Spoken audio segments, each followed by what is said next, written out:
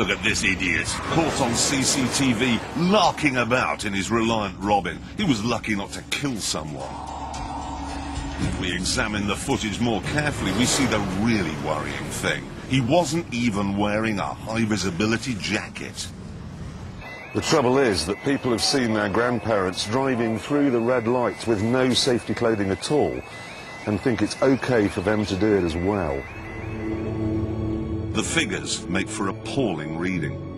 There are 1,600 level crossings in Britain, and according to British Rail, or whatever they're called these days, many people are injured on them every year. You might think it's fun to jump the red lights.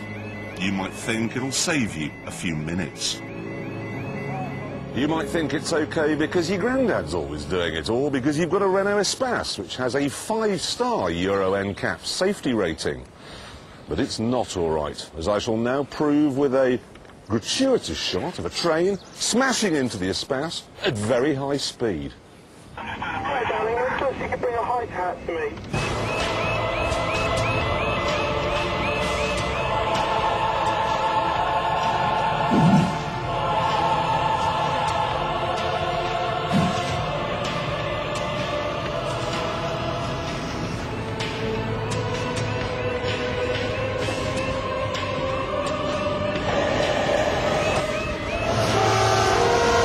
That's quick.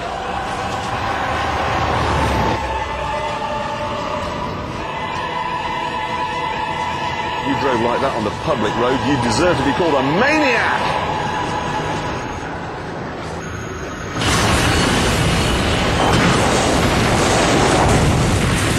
That's toast! That's bad!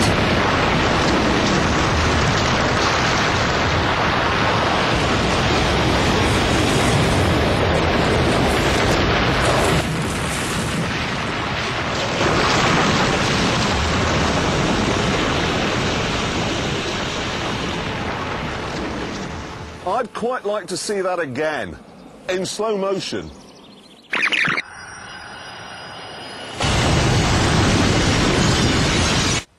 And even slower.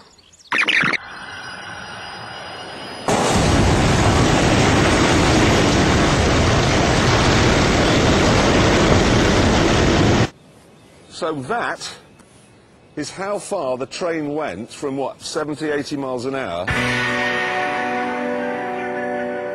The message, then, is clear. Unless you want that to happen to you, always wear this. Thank you.